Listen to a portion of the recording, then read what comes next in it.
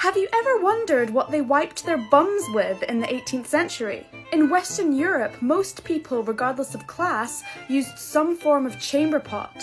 Lower classes would use basic models made from wood like this one, while upper classes would use close stools or bordaloos. What you used as toilet paper also varied according to class. If you were poor, you would use hay or moss, cloth, leaves, or sticks, basically anything you could get your hands on. And if you were rich, you would use lamb's wool or linen cloth.